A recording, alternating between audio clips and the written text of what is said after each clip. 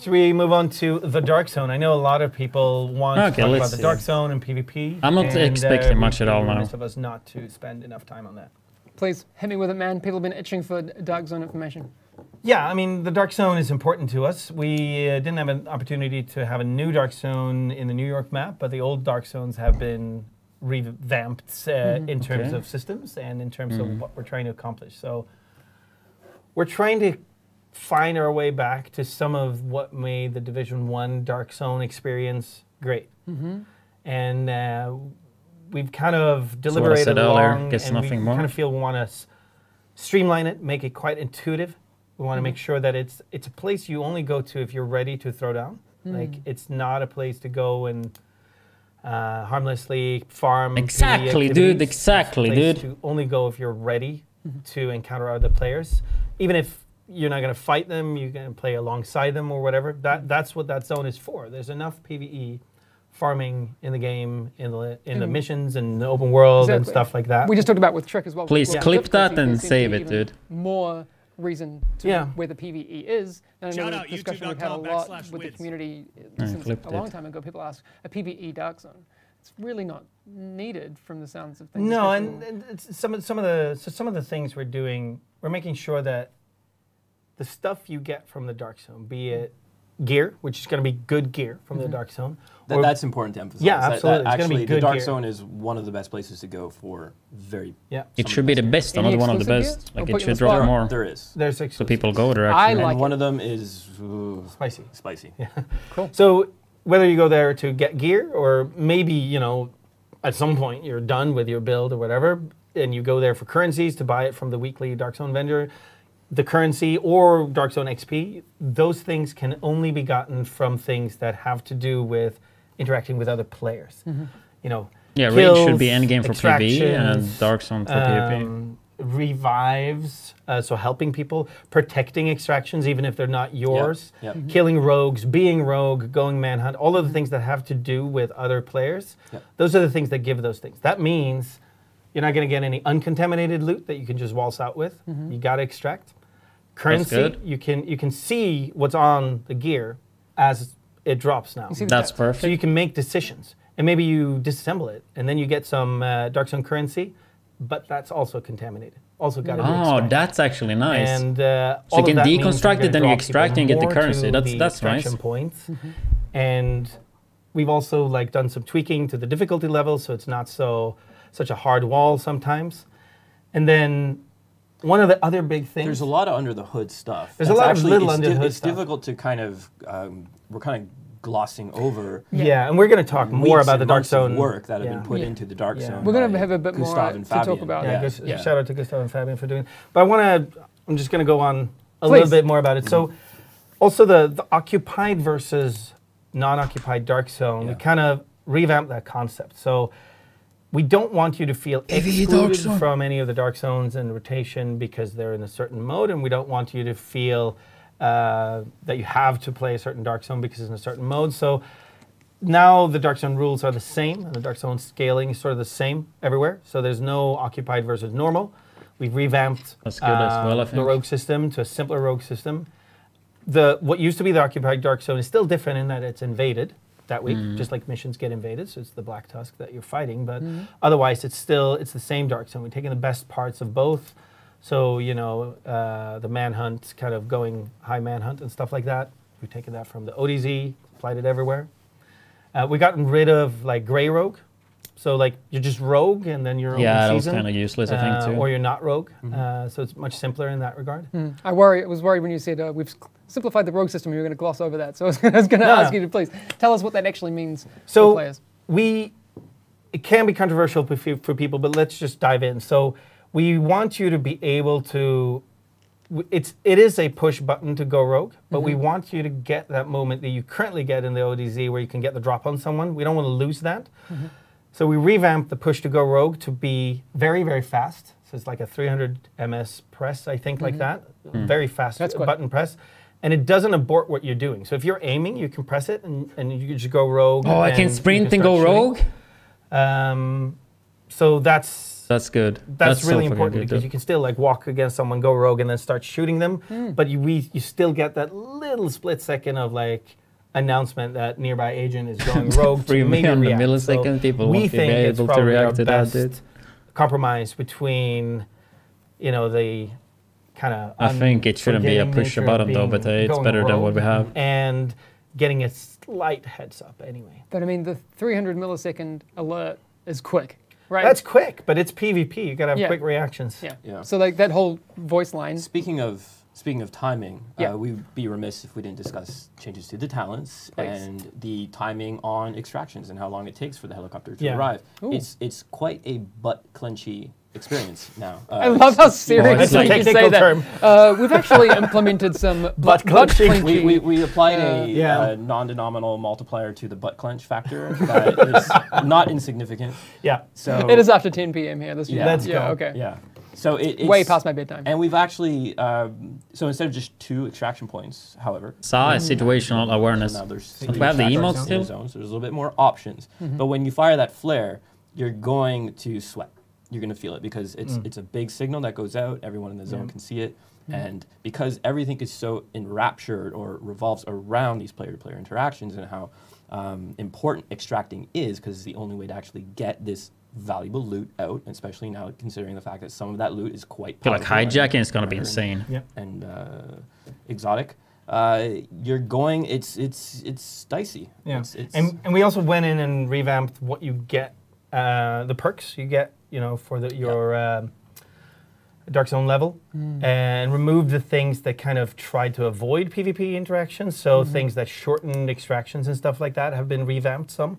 So just to make sure that we maintain that balance where you can get to an extraction that you see going on, and because it now means something what Dark Zone ranks are, because the XP can only be gotten from things that have to do with other players, including reviving players and including protecting extraction zones, even if you don't have something on the rope. You can be a guardian. You can just patrol the dark zone, protect other players, protect their extracts. You know, I mean, they might look at you sideways, but you know, get that shepherd rank up. I love that. But you also lose significant if you die to PvP. Yeah. So it means something to maintain a high dark zone rank. Cool. Someone was asking about the friendly player interaction. This sounds really fucking good, though. I'm not gonna lie. It sounds really good. All this stuff. When we talk about the dark zone, but I really want to say it now. The VoIP by default is now on. It's a zone about interacting with other players. Now it's about time, dude. One default, which is you speak, they hear you. You can opt out. You can turn it to team only, or you can turn it off. Why would you opt out of? No, but I mean, sometimes. Not everyone's as nice as you, Canadian Bruce. I apologize to everyone I kill in the dark. You're like, oh, yeah, you do. I'm sorry. I'm so sorry. Yeah. And then we're doing accent now. I don't know, man. Yeah, so go for it. We probably forget things right now about the dark zone that are important, but I think that ammo crates. But it sounds like we added ammo crates at every extraction site just so you can have somewhere to replenish. I think it sounds like you're gonna farm like crazy. You deconstruct shit you don't want. You get currency in your backpack. You go and extract, and you're gonna have so much value on you. So if you get it out, great. If you don't, it sucks, right? Which I fucking love. Right? Or you are dangerous to people who are there to get. Yeah, I know the core is still a problem, but the changes here are really fucking good. Heart of what it is to be in the dark zone. I like it, and I can't wait for people to experience it and let us know what they think about it. Someone was asking about the dark zone in New York. We haven't had the chance to make a new dark zone in the New York map, cool. So unfortunately not.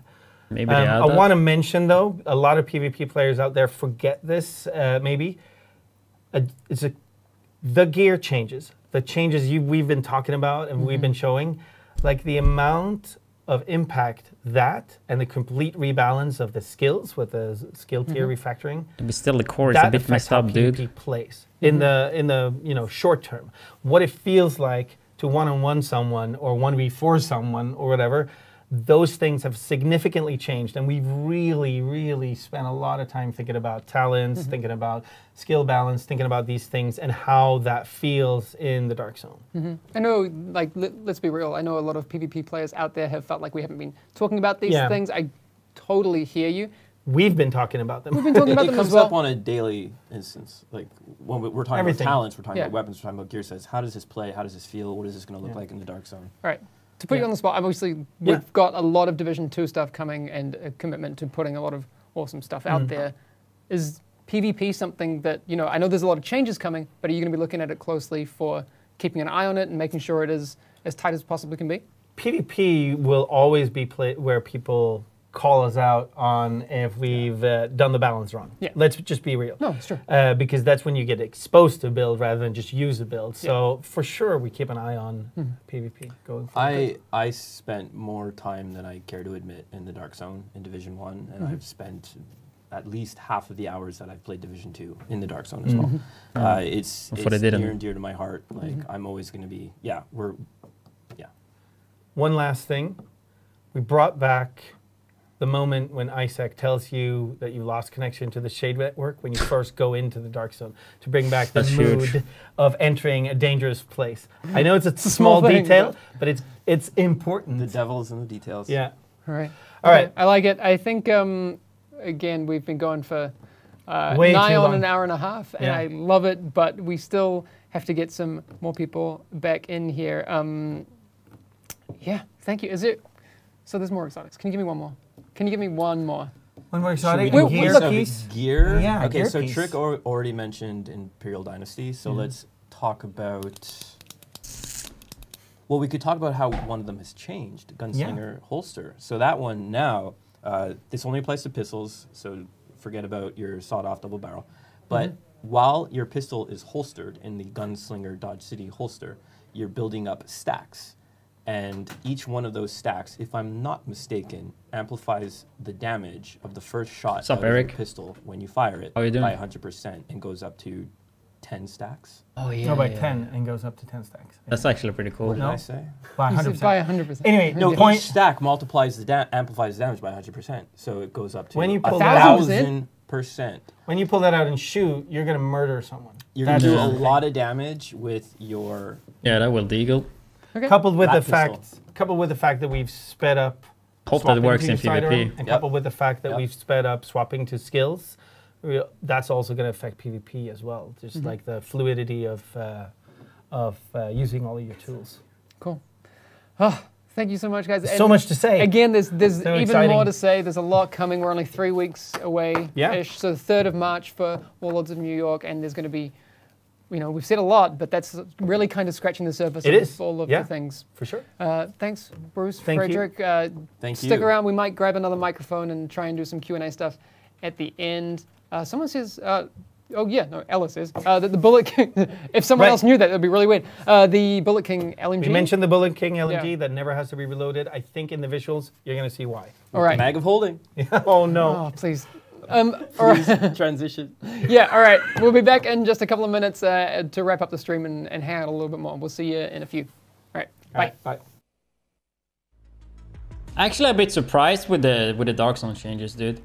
I think everything they said about Dark Zone, it sounded really fucking good, and that they actually understand Dark Zone a bit, dude. So that's the LMG, yeah. But in my opinion, the main problem with the PvP, though, even if Dark Zone is like perfect and shit, it's still like the core of the game in a PvP environment. But I think everything they said about Dark Zone, at least most of it, it sounded really, really good. I feel like it's gonna be a really, like it's gonna be a, like hijacking people. It's gonna be really like worth to do. Because they said that you could deconstruct the contaminated gear, right? And that would turn into Dark Zone credits. But as I understood it, you would have to extract to get the credits. So you could literally be holding like fucking like a shit ton of Dark Zone credits, right? But it was kind of, as I said before, like a lot of focus on player interaction. VoIP is back completely. I don't know, I thought it sounded really good, dude. You still have to extract. Yeah, that's what I mean. Like you could probably lose all the Dark Zone credits, right? So you could just hijack somebody. Maybe they don't have loot, but they have a shit ton of like Dark Zone credits, right?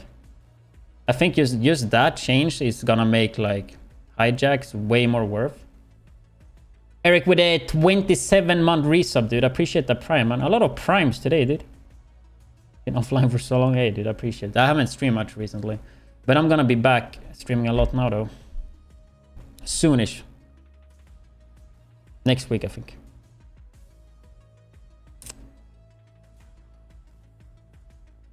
Buy with the credits. You can buy from the vendors, right? I think they said you could... Maybe you can convert them as well. I'm not sure. Yeah, but I didn't think we would hear much about Dark Zone. I thought it was good. Then we will see.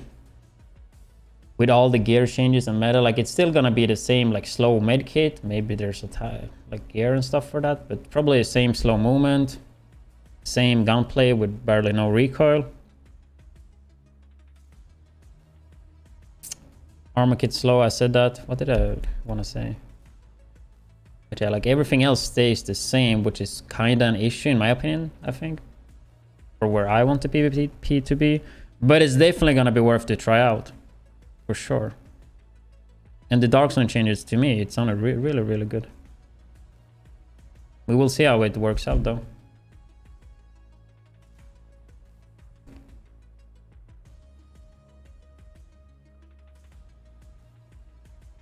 But there's a lot of like gear.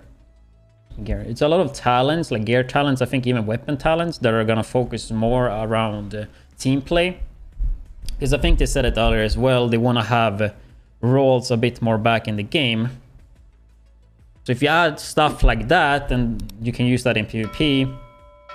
That might be nice. To have more of that like role-based. One of my favorites.